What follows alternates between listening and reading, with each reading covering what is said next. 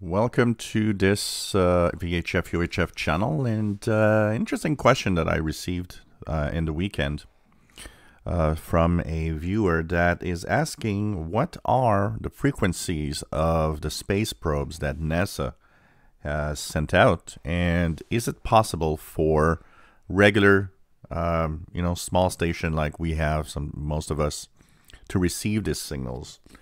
So here's the thing, and one of the reasons that question came through is because you read the article about the British Columbia amateur radio operator that was able to receive a signal from one of the space probes around the planet Mars. So you thought, well, if an amateur radio operator can do it, is it that difficult? It is actually, in fact, extremely difficult. That amateur operator specializes in actually receiving signals from spacecrafts and or orbiting satellites. He has his own home-built system with a satellite dish.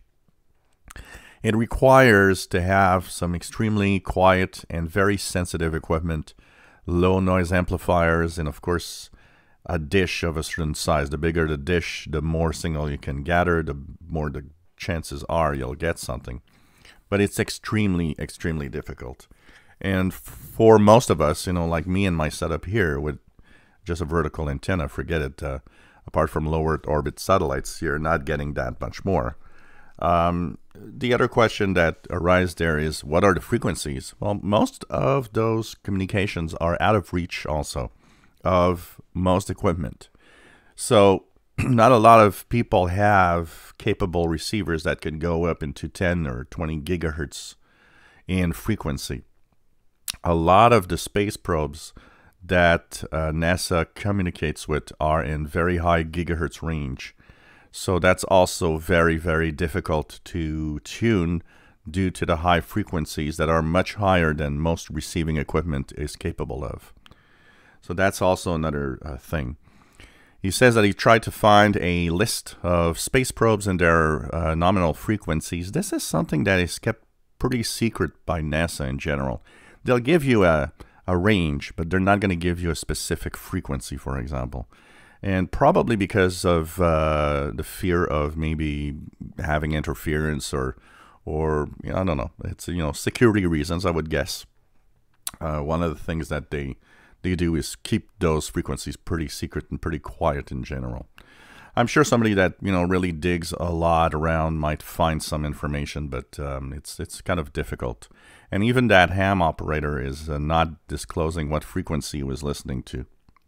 But NASA did confirm that he did actually receive that space probe. Then there's the distance. Remember that every time a signal is a double distance from you, the signal is 4 times weaker. So every time the distance doubles, the signal is 4 times weaker.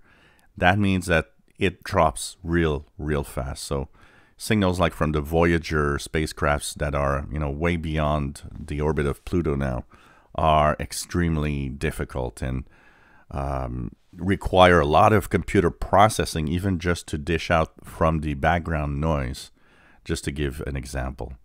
So it's a very difficult task, and you need very specialized equipment, very good equipment, a very quiet environment, and that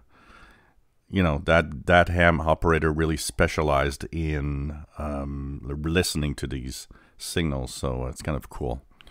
If you enjoy our videos, please subscribe, give us a thumbs up, and thank you for watching.